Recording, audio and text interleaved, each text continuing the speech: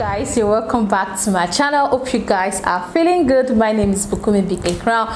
So guys, we're going to be checking out this video titled Prophecy about Prophet Muhammad in the Bible. Let's watch, guys. Okay, thank you. My question is one of curiosity. If the Muslim believes in Jesus Christ as being a prophet, then I assume that means that they're revering his message and what he was.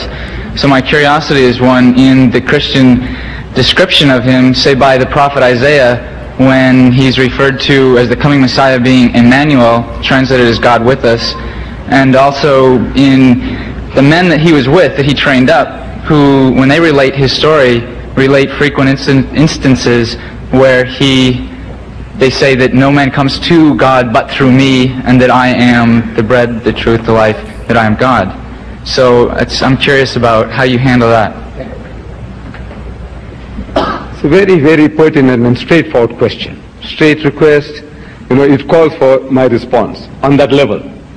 You see, there are quotations in the book of Isaiah in the Old Testament where a description is given about somebody, something, maybe the Messiah. It says, and he shall be called, I'm quoting, called Emmanuel, which means God with us. He shall be called Emmanuel. Now I'm asking people, I said, look, you've got 27 books in the New Testament, 27 books.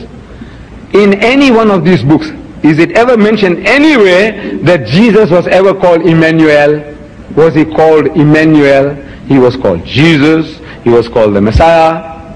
He was called the bread of life. He was called the truth of God. All that, the word of God.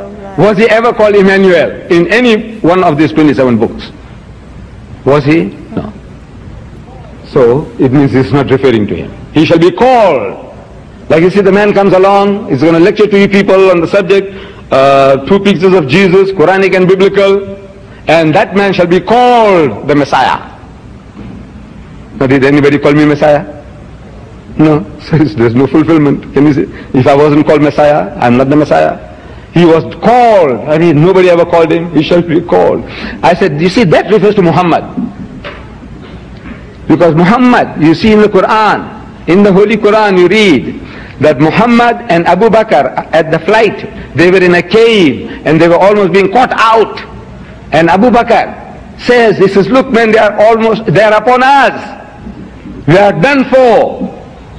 And Muhammad says, Inna Allah ma'ana, Emmanuel. Inna Allah, God is with us. Emmanuel.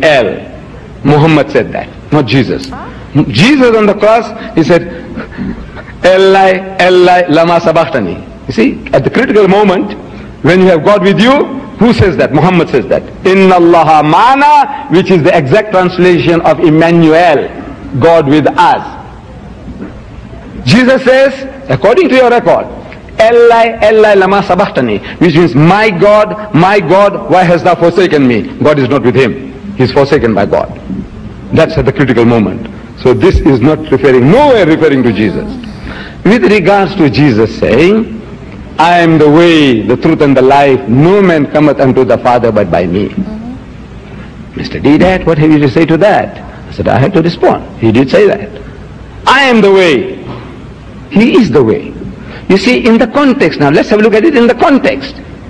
You see, the disciples of Jesus misunderstood everything. Everything he spoke, they misunderstood. And his present-day disciples and followers misinterpret everything he uttered with apologies. You see, this is in John chapter 14. At the beginning, we are told, Jesus says, in my Father's house there are many mansions. Had it not been for so, I would have told you. And I'm going to prepare a place for you. And whither I go, ye know, and the way ye know. You know where I'm going, and you know how to get there. In other words, I assume you understand what I'm talking about. He's telling his disciples, you know where I'm going, and you know how to reach that destination. So they say, Lord, we know not whither thou goest, and how can we know the way? In other words, they misunderstood. Jesus is talking about spiritual matters, spiritual goals, spiritual destination. They are thinking of geographical locations, Washington, Pittsburgh, Philadelphia, what? They think it's a look, we don't know where you are going and how are we going to get there? Look, misunderstanding. He's talking about spiritual things, they are thinking of geographical places. So Jesus in answer to that says, I am the way, the truth and the life. No man cometh unto the Father but by me. It means if you want to know where I'm going, look at me. The way to God is personified in me. Look at me. The truth of God is personified in me. Look at me. True life is personified in me. Look at me. If you follow me, you will reach your destination. And they misunderstood again. No, it was too heavy for them. Too heavy for them, for his disciples. This simple statement, they can't understand. Everything they're misunderstanding. So they said, look, Lord, show us the Father and it sufficeth us. Look, all this you're talking about is too heavy for us, too heavy. We don't know what you're talking about. Just show us God. If you can see God, we'll be satisfied. In answer to that, Jesus says, Philip, you have been with me for so long. You know, you ought to know better than that. You are a Jew. And as a Jew, you know, no man can see God and live. God is not seen at any time. That's what the scriptures say. He's not seen at any time. And no man can see God and live. If you see God, you'll be consumed. And you with me for so long, and you still asking such a silly, making such a silly request. You want to see God with your bodily eyes when you can't look at the sun. He said, if you have seen me, you have seen the Father. Meaning, if you understood what I am, you would have understood what God is. Same John is talking other places. Seeing, they see not. Hearing, they hear not. Neither do they understand. Means you see and you don't see. If you have seen me, meaning not physical seeing, because Philip had no defect in his eyes. If he had, Jesus would have healed him. If he can heal other people from the blindness, why not his disciples of his defect in sight? No, he's not talking about physical sight. Means if you have seen me, he that has seen me, when if you understood what I am, you would have understood what God is. You wouldn't make such a silly request, wanting to see God with your bodily eyes. Way to God, you see, that every prophet of God, in his own time, in his own dispensation, is the only way to God. In the time of Moses, Moses was the way to God. If you wanted another way, the children of Israel chose another way, through the golden calf, for which 24,000 people were killed. The Jews, killing Jews. God's command says, destroy them. This rubbish, you know, they're worshipping a calf, kill them. One book says 23,000, other says 24,000. They killed for that. Why? Because they chose another way. There's only one way to God, is through the way of the prophet of God. The prophet of the time, he tells you, in the time of Noah, Noah was the way to God. You want to be saved? Get into the ark. That's all. No fasting, no prayer, no zakat, no pilgrimage, nothing.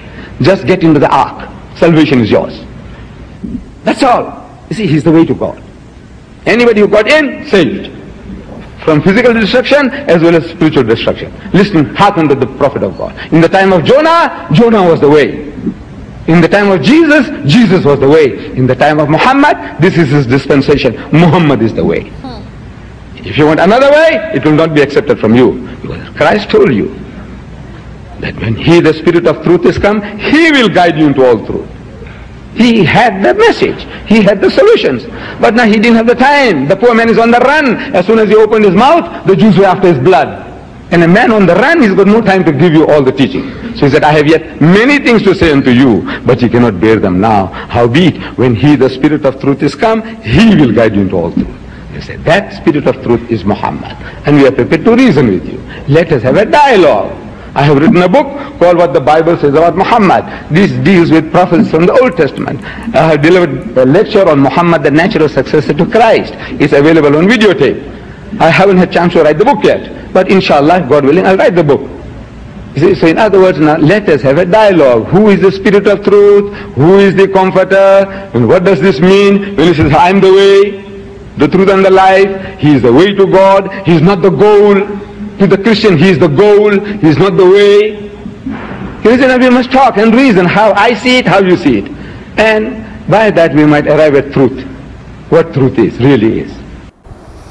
So does that mean the prophecy about Prophet Muhammad in the Bible is the fact that he is the spirit of the truth? Is Prophet Muhammad the spirit of the truth that Jesus was referring to? is Prophet Muhammad the comforter Jesus was referring to? Isaiah 7 verse 14 said, behold, a virgin woman will conceive a son, they shall call him Emmanuel. Ahmed Deedat is saying that the person they were referring to as Emmanuel is Prophet Muhammad. Wow. Wow. And he also said something that when Jesus was on the cross and he said, my God, why has thou forsaken me? Well, you know, at that time Jesus was in his normal flesh. This is flesh. At a point the flesh is weak. When you are given a task and you think, yes, I can do it, the spirit is willing to do it, but when your flesh is weak and tired, you cannot take the pain anymore. You will not know when you will say such word. You out of pain. He said those things out of pain, that my God, why has thou forsaken me? That doesn't mean he's actually denying God, or is actually not referencing God, or is trying to hate on God. No, it's because of the pain he was feeling at that point in time. So Ahmed Deedat said that Prophet Muhammad is the spirit of the truth that Jesus spoke about, and is also the person that Jesus spoke about when he spoke about the comforter will come. But it's the Holy Spirit, the comforter and the spirit of the truth that Jesus Christ was talking about is the Holy Spirit. Even in this era, the Holy Spirit still works miraculously. Yes, the Holy Spirit, you know, does a lot of good things. Like, people can still feel the presence of the Holy Spirit. That is to say that the Holy Spirit is real. It's the Holy Spirit it talks about. I've actually reacted to a video like this before. It's another scholar that said that thing, which was a Khalidiansi. Now Ahmed Deedat is saying the same thing. Oh my God. Wow. Well, thank you so much for watching. Don't forget to smash that subscribe button for more, like, share and comment. I'll see you in the next one. Stay blessed. Bye.